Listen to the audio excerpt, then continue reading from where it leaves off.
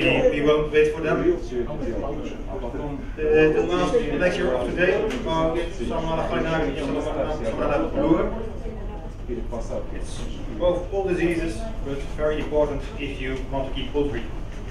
Мой следующий доклад относительно сальмонеллы, в частности, пулорум и галинарум, и несмотря на то, что это давно известные заболевания, тем не менее их актуальность не исчерпана.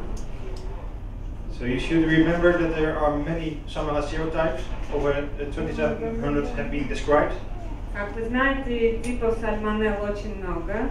На сегодняшний день уже описано более 2700 видов. But they can be quite different from each other, so it's always important to know which salmonella you are talking about. Но для нас самое важное понимать, про какие именно типы мы говорим и которые для нас представляют угрозу. In poultry, we talk about two types of diseases, typhoid and the paratyphoid. В птицеводстве мы затрагиваем два основных заболевания, которые это тиф и паратиф. The typhoid are caused by Salmonella pullorum and Gallinarum, and they are quite specific for chickens and birds alike. Тиф вызывается двумя видами сальмонелл, это пуллорум и галинарум. Они очень специфичны именно для птицы. And they are important because they can cause very high mortality. И их основная проблема в том, что они вызывают очень высокий падеж. While the paratyphoid Salmonella, of which enterotitis and Tetramerum are the most prominent examples, they can infect many types of animals and they have a much milder disease. Паратиф вызывается сальмонеллой, энтеритис и дифемериум, и протекает болезнь менее реактогенно, но однако эти виды сальмонелл заражают различные виды животных и не специфичны для птицы. In most paratyphoid infections, we don't see any clinical signs at all. Only in young birds, sometimes we find high mortality. But also in immunosuppressed birds, sometimes we see some mortality from them. Во многих случаях при паратифе мы практически не видим никаких клинических симптомов. Может быть, у молодой птицы проявится высоким падежом или какой-то иммуносупрессией, или депрессивная птица. Это максимум, что мы увидим. There's also a big difference between those two in the ways of transmission. The typhoid are mainly transmitted by vertical transmission, while horizontal transmission is less important. While for the paratyphoid, horizontal transmission is more important, although in some serotypes, vertical transmission can occur. Также существует разница между этими двумя заболеваниями. Тиф передается в основном вертикальным путем, и горизонтальная передача не столь актуальна. В то время как виды, вызывающие паратиф, передаются и вертикально, но более актуальна горизонтальная передача, потому что вертикальным способом передаются только в некоторых случаях. As said, these were really old diseases. They have already been described at the end of the 19th century. And already in 1921 we started to control them in the Dutch poultry population. Как я уже сказала, это очень древние заболевания. Уже в 1888 году они были обнаружены. И в начале 20 века в Голландии уже была введена официальная программа контроля сальмонеллеза. And this is actually what it looked like in the Netherlands. A veterinarian would drive to a farm, he would sample a chicken, look under the microscope whether it's positive for Salmonella pullorum or not. If it was positive, it was removed. If it was negative, it was fine and it could produce. И фактически практика контроля в Нидерландах проводилась следующим образом. Ветеринарные врачи выезжали на фермы, отбирали особи, проверяли под микроскопом, есть или нету, и если была сальмонелла пуллорум, выводили из стада, если был негативный результат, то оставляли. And by this procedure, we could control Salmonella pullorum and Salmonella gallinarum. Таким образом контролировали сальмонеллу пуллорум и галинарум. So what do we see with Salmonella gallinarum? In young birds, mostly these are subclinical infections. But in older birds, in layers or in breeders, you can see high mortality. And it can be up to 60, sometimes 80%. При сальмонелле галлинарум основные клинические признаки у молодой птицы практически их нет, то есть она протекает бессимптомно. Но уже на взрослой птице, на несушках или на родительских формах может вызывать высокий падеж. Почти 80% может достигать. On post-mortem, we see signs of sepsis, so the big spleen, the big liver, and sometimes signs of peritonitis, as is seen in the heart, basically the pericarditis. На вскрытии обычно мы видим признаки сепсиса, то есть увеличена печень, селезенка, сердце, и также могут быть признаки перитонита. These are quite common. You can also see them in pastoralosis, erysipelas, so you have to culture or use PCR for a definitive diagnosis. Поскольку данные признаки, они характерны и для других заболеваний, например, для пастереллеза, очень важно сделать диагностику, которая будет идентифицировать конкретно, что у нас. For salmonella, this is mostly a disease of young birds. In older birds, they are carriers, but they don't get ill from salmonellosis. Сальмонелла плорум – это заболевание молодой птицы. Взрослая птица, она может быть носителем, однако она не болеет. In the young birds, mostly you see mortality, and this can be up to 100%. But there's also some cases of salmonella in which arthritis was found. Arthritis. Для молодой птицы плорум очень опасен, потому что падеж, смертность может достигать 100%, и поэтому птица очень чувствительна. Again, in the young birds, mostly there are post-mortem of sepsis, so big spleens and livers, and of course arthritis can be seen in some cases. И для молодой птицы также на вскрытии видны основные признаки сепсиса, перитонита, и также могут быть синовиты. In older birds, mostly you don't see anything at all, but these one, the steeled ovaria, they are quite typical for salmonellosis infections. На взрослой птице иногда бывает такая картина, когда фолликулы повреждены. Again, culture is important because there's many bacteria that can cause such clinical signs and such pathology. Опять-таки, дифференциальная диагностика здесь важна, потому что очень много бактерий вызывают похожие признаки. Most people associate these diseases with chickens, but they can also occur in turkeys, in pheasants, in quails, ostriches, and peafowl. В основном сальмонеллу ассоциируют именно с курицей, однако к ней чувствительны также индейка, фазаны, перепела, страусы и цесарки. And many other animals, even mammals and rats, can carry the bacterium for them for a small time, although they don't get ill from it. И многие другие виды, например, грызуны, они хоть и не болеют, но являются переносчиками данного заболевания. If you want to make a diagnosis or you want to look for salmonella plurum or gallinarum, the question is why are you looking for it? Когда мы говорим о диагностике или мониторинге, возникает вопрос, да, почему мы это делаем и что мы ищем.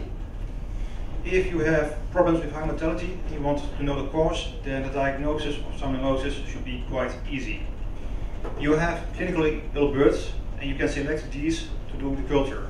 If you culture the organs, and this is a normal culture method, then you will find the salmonella. Если мы говорим о высоком падеже при сальмонеллезе, то диагностику провести очень просто. Нужно просто отобрать образцы от внутренних органов и сделать посевы. But if you want to look for salmonellosis in healthy birds, then it's much harder because not all the birds are infected, and you have to sample a lot of birds to find the disease.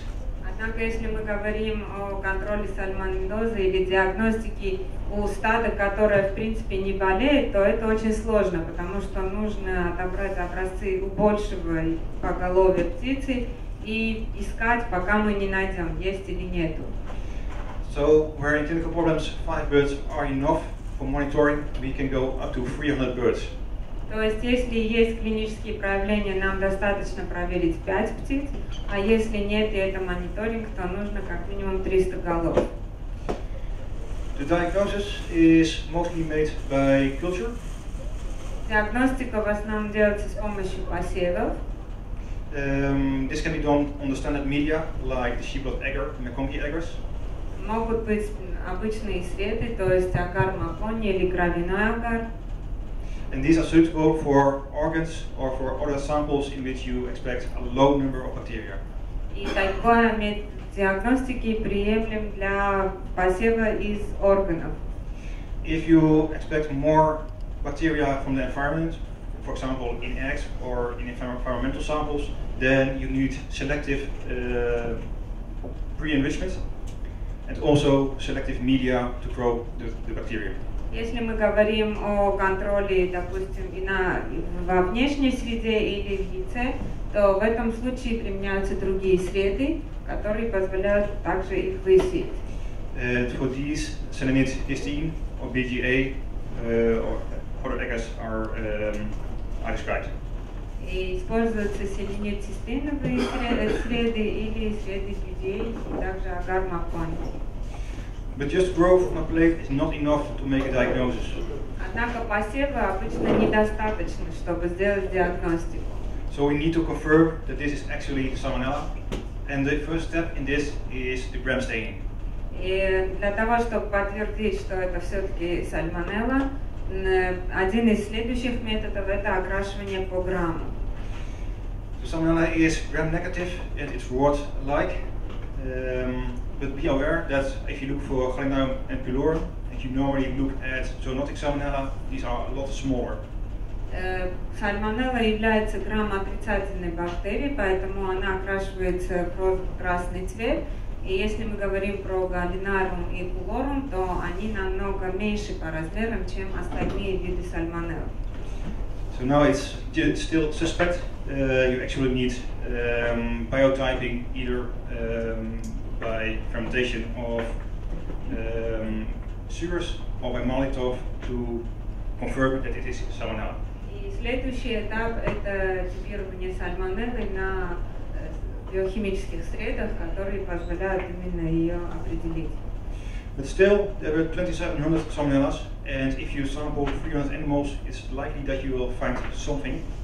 So then you have to serotype for Salmonella gallinarum, even biotype for the difference between Gallinarum and pylorum. И тем не менее, как я уже сказал, сальмонеллы более 2700 видов, поэтому в любом случае следующий этап это серотипирование, а в дальнейшем биотипирование для того, чтобы определить это галлинарум или пулорум. Culture is best done on organs. That's not really suitable for monitoring, so luckily also serologic tests are used. Поскольку посевы делаются в основном из органов, это не всегда удобно, поэтому очень широко сейчас стала применяться серология для сальмонеллеза. We used to use the slide or tube agglutination test, but nowadays for serologic monitoring we use plate agglutination test. Раньше использовался очень широко слайд-агглютинационный тест, но сегодня уже разработаны новые методы и используются экспресс-тесты. I have never seen any results using the Salmonella BCD ELISAs, but I guess they would react on Salmonella pylorum and Gallinarum also. Также есть уже ИФА-тесты для определения галлинарум или пулорум. So the RPA test is still a test of choice, but it reacts easily to a lot of Salmonellas and a lot of other bacteria. So that's why we actually, if we have a reaction in the test, we dilute it, and a 1 in 8 solution, so the third titer, we call suspect, and only positive if it's 4. Экспресс-тест, он очень чувствительный, поэтому реагирует практически на многие виды сальмонелл, в том числе и на другие бактерии. Поэтому здесь основной принцип это разведение. Вначале разводится 1 к 8, и если получается положительный результат, то уже есть подозрение на присутствие сальмонелл. В дальнейшем разводится 1 к 16, и если опять-таки есть результат, то в этом случае можно быть уверенным, что он позитивный.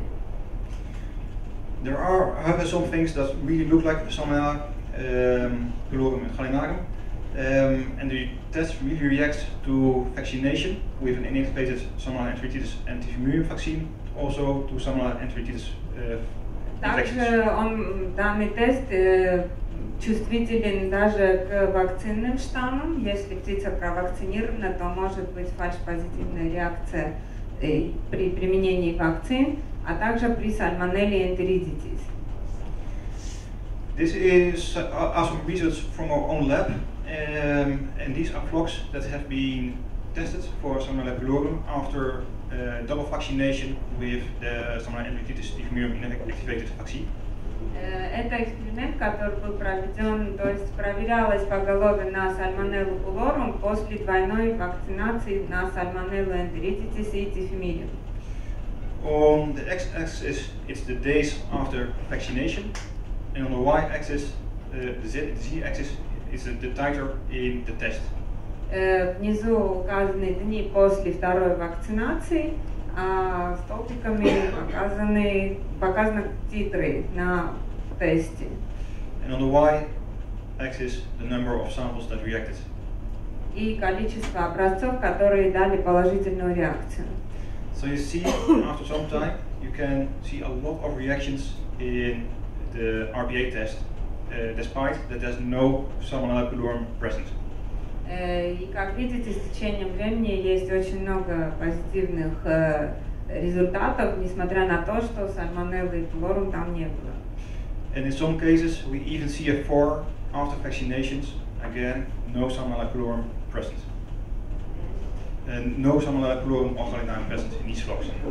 So it's purely a reaction against the vaccination. Да, и в дальнейшем, однако, видно, что нет реакции на пилорум галинарум, то есть это говорит о том, что экспресс-тест, он не может считаться базовым или приниматься только как единичный. Now, if we find this, we take some samples again a few weeks later, and you see that by 63 days after vaccination, most of the samples are negative.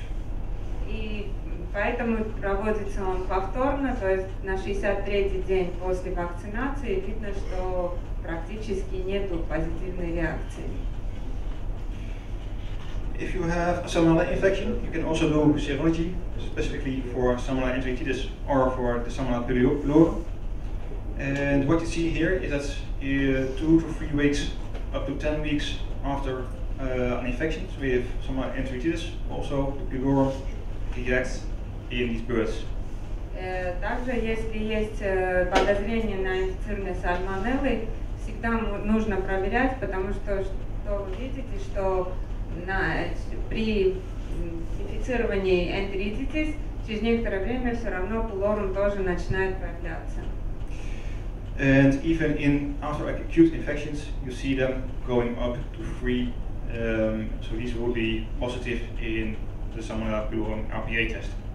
И они также после введения искусственно все равно повышаются титры на тестах по сальмонелле пилорум. So just a diagnosis is not really easy to make if you have a lot of other problems in the flocks. Таким образом, что я хочу сказать, что диагностировать достаточно сложно, особенно если есть какие-то другие проблемы на поголовье. I will come back to that later during the presentation. И мы вернемся к этому чуть позже. So what do we do if we find it? Actually, if you find it in breeder flocks, the best approach is to cull the flock. И что же нам делать, если мы обнаружили сальмонеллез?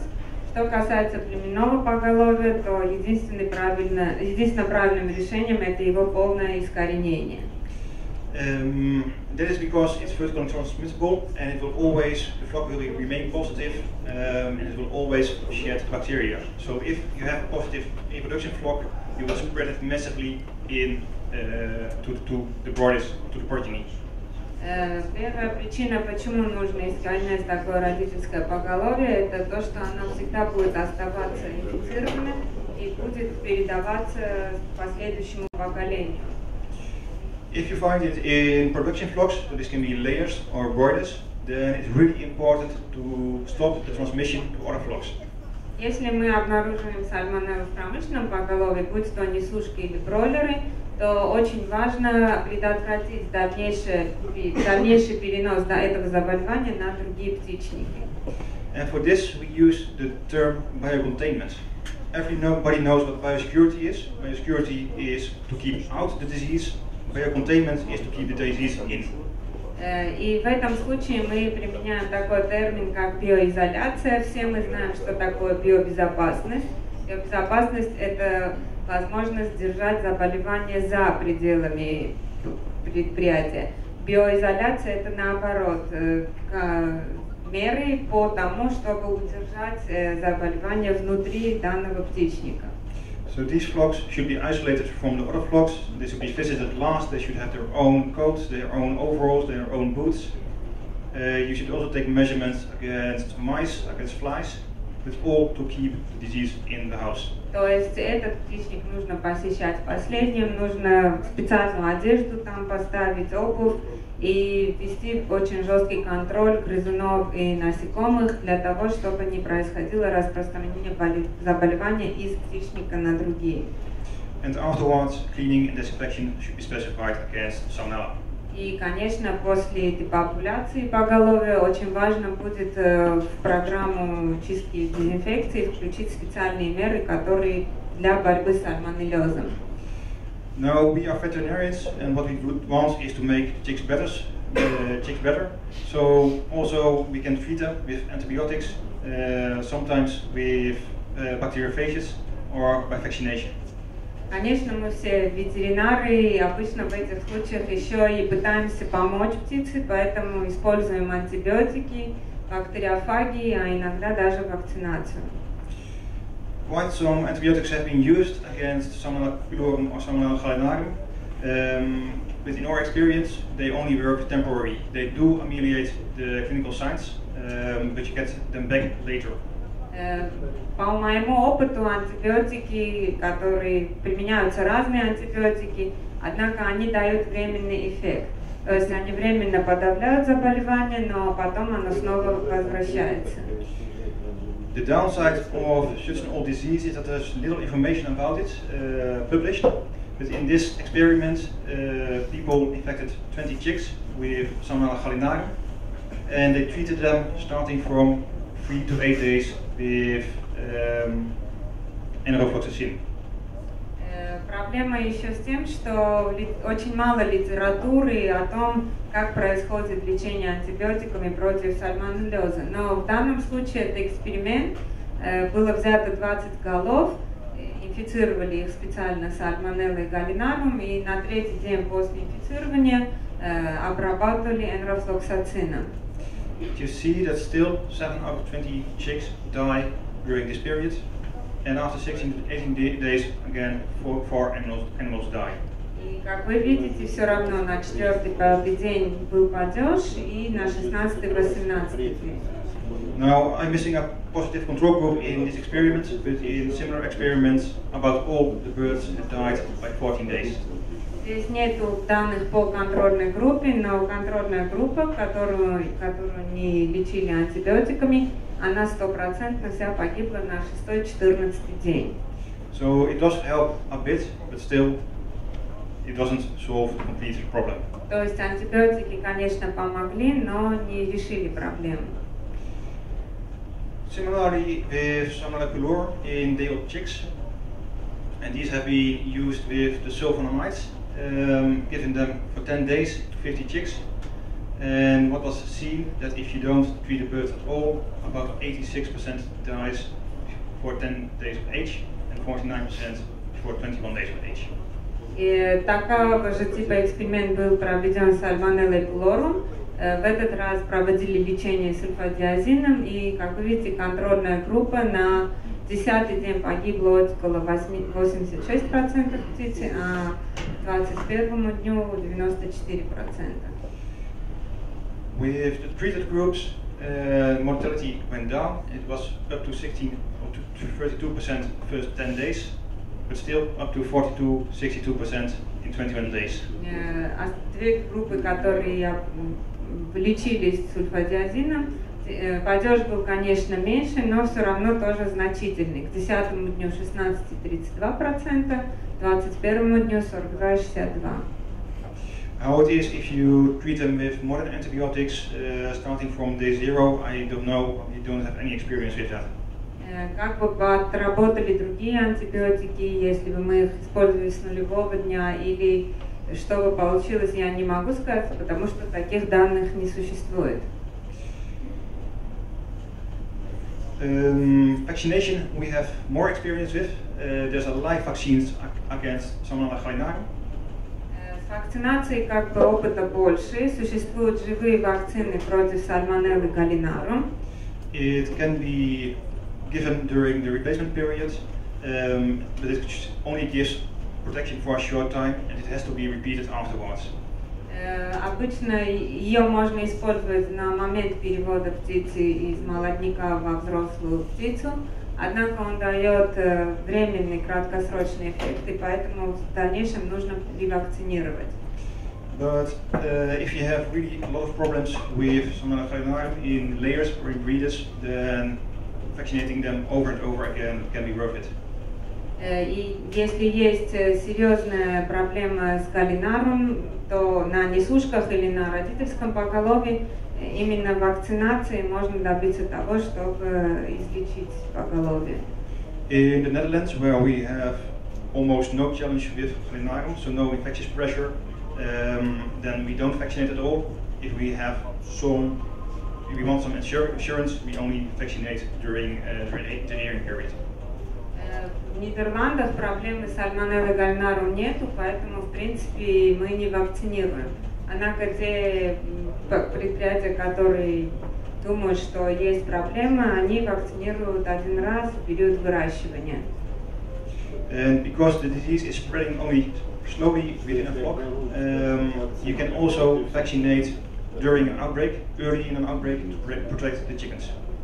Также существует практика, поскольку сальмонелла медленно распространяется, то когда есть подозрение на вспышку, на ранних стадиях можно даже при инфекции вакцинировать птицу, и это защитит ее от более сильного проявления болезни. A newer approach are bacteriophages, and I've only seen them in literature. Бактериофагия – это новая тема, но я лично сталкивался с ней только в литературном виде.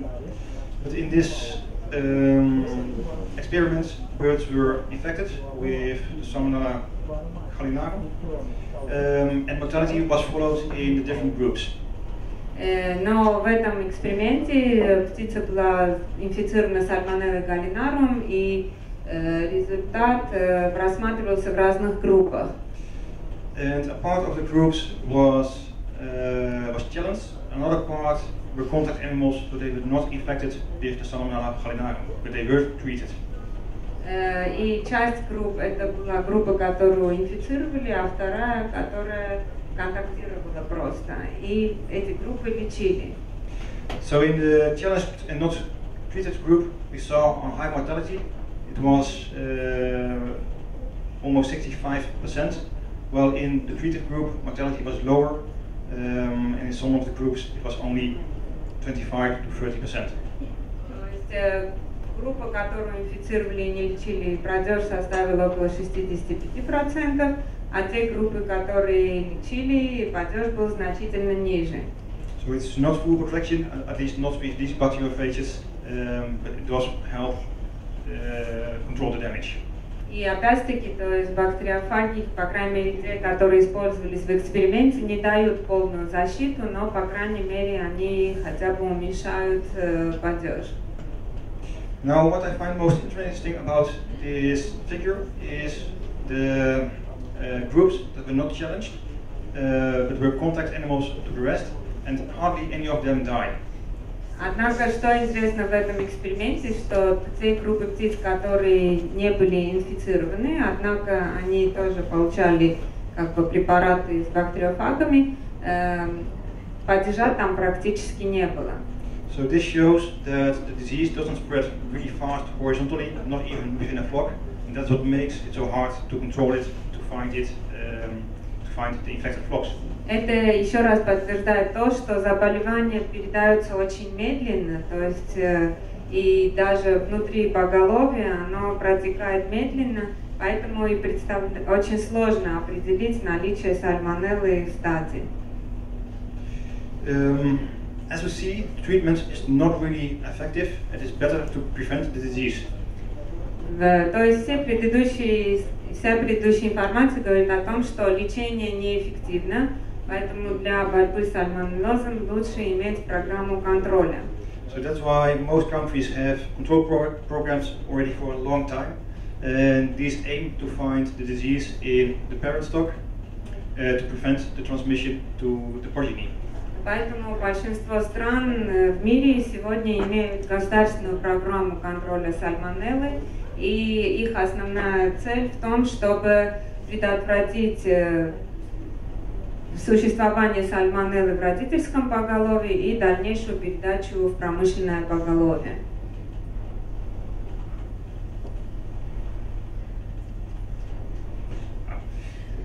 I was checking what the first line was. So if you buy chicks, always check the parent stock, the grandparent stock, for the presence of antibodies against Salmonella Pudorum and Gallinarum.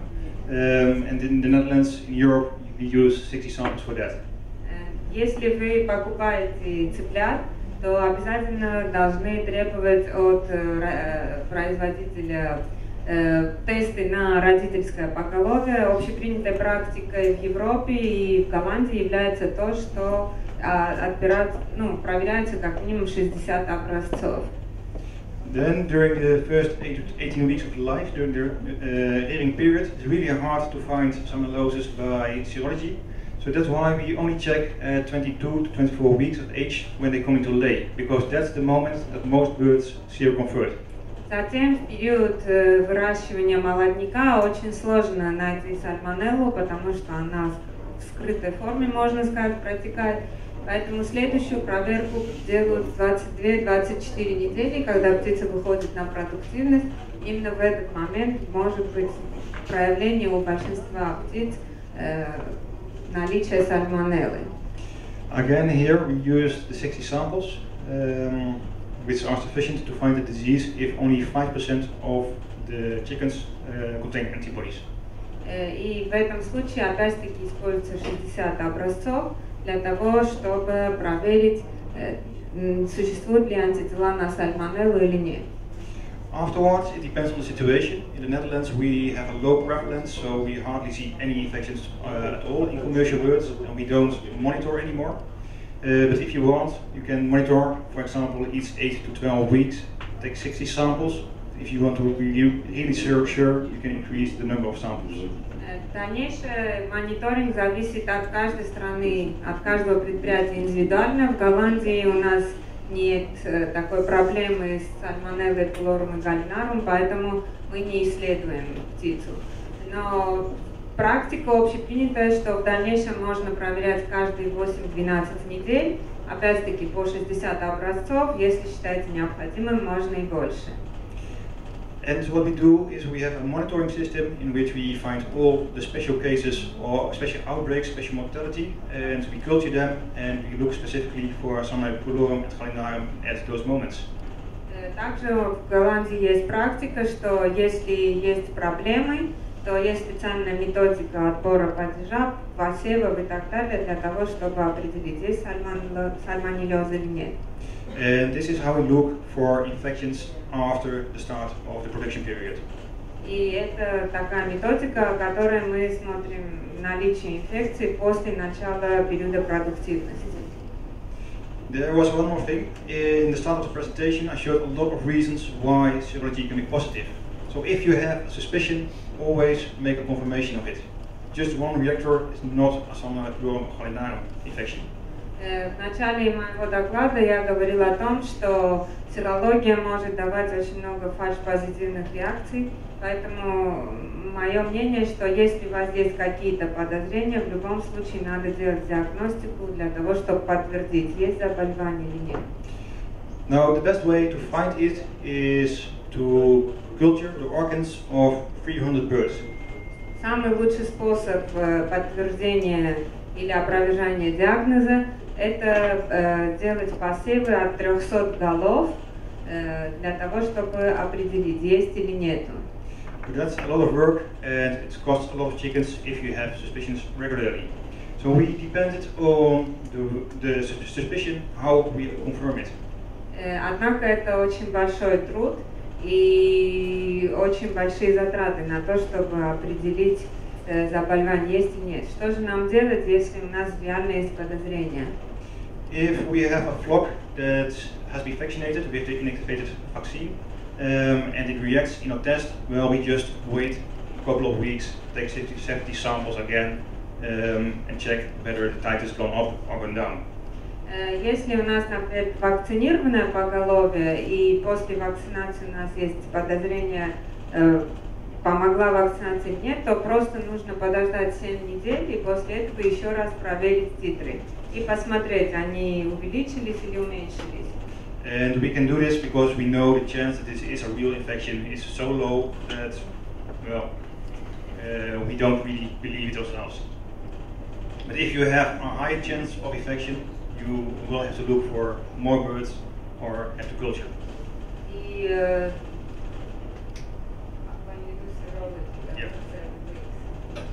the chance that we find an infection is really low because we don't have any chloramidol. Yes. И он говорит, что в Голландии, значит, поскольку если стадо провакцинировано, то шанс инфицирования очень низок, потому что у них вообще нет паглорум и галинарум, поэтому они как бы спокойны. Но если есть подозрение, что все-таки эти серотипы существуют, то нужно в любом случае делать посев от 300 голов. If you have a high chance of infection, or if you still have false positives the next time, you can still choose to sample 300 birds by bacteriology. Actually, bacteriology is the best way to show the presence of the disease. То есть в любом случае, если есть риск заболевания или есть подозрение, то самым лучшим методом является бактериология, и как минимум 300 голов птиц нужно проверить. If the flock was not vaccinated and we had a suspicion at the start of the production, we take 300 samples for serology and just to be sure that nothing is going on in there. Если стадо не вакцинировано и есть подозрение, то в этом случае серологию нужно проводить тоже как минимум на 300 головах. And now we again have the option to sample 300 birds as an escape. But most often this is negative for in our situation, so that's it for us. И опять-таки в Голландии достаточно делать серологию, поскольку в основном отрицательные результаты получаются, но как выход опять-таки нужно делать бактериологические посевы. With clinical signs in layer or breeder birds, it's much harder to get positive serology. Most of the birds die before they seroconvert, so you often have negative serology in those birds. Если есть клинические признаки у несушек или у родительского поголовья, то серологию сделать очень сложно, потому что в основном больная птица погибает до того, как можно провести серологию. So in these flocks we actually look for the sick birds, the ill birds, and we sample 5 of them. And these should be fresh birds. If they have died the day before, it's likely that it has overgrown with E. coli or something, and you won't find salmonella. И если как бы в поголовье есть клинические признаки, то лучше отобрать 5 живых голов. Почему живых? Потому что если это будет мертвая птица, то там уже колибактериоз, кишечная палка, поэтому отбирается 5 больных птиц и исследуется на посев. And the most interesting of cases, at least from my point of view, is if you have high mortality in broilers or in day-old chicks, and Salmonella pulorum is found, then you have to check the parent stock. И также очень важно, что если есть высокий падеж на бройлерах или в суточном возрасте на цыплятах и обнаружено пулорум, то нужно обязательно провести проверку родительского стада, даже если там нет симптомов. And we first do it with a screening of 60 serum samples again, and if you find a reaction here, it's likely that this was the flock that caused the problems. И как мы поступаем, мы отбираем по 60 образцов от каждого родительского стада, и то поголовье, где есть позитивный результат, скорее всего, именно оно и было источником падежа на бройлерах. And if you don't find anything here and still suspect vertical transmission, then we again look at 300 birds. И, однако, если серология ничего не показала, то в этом случае, в любом случае, производится посев от 300 голов для того, чтобы определить, какое именно стадо заражено. It's also possible to do a combination of serology. This is the American system. They do 300 birds and all the in serology, and if they find reactions in there, they culture them to do a definitive diagnosis. В Америке применяется еще и практика. Они просто по стандарту отбирают по 300 образцов от племенного поголовья, проверяют, и если есть позитивная реакция, то они незамедлительно делают дифференциальные тесты для того, чтобы удостовериться, есть или нет. If you have sick birds, it's quite easy to find the different organs, the pathology, and culture those organs. If you have birds on monitoring and they are ill, you should choose the right organs to culture them.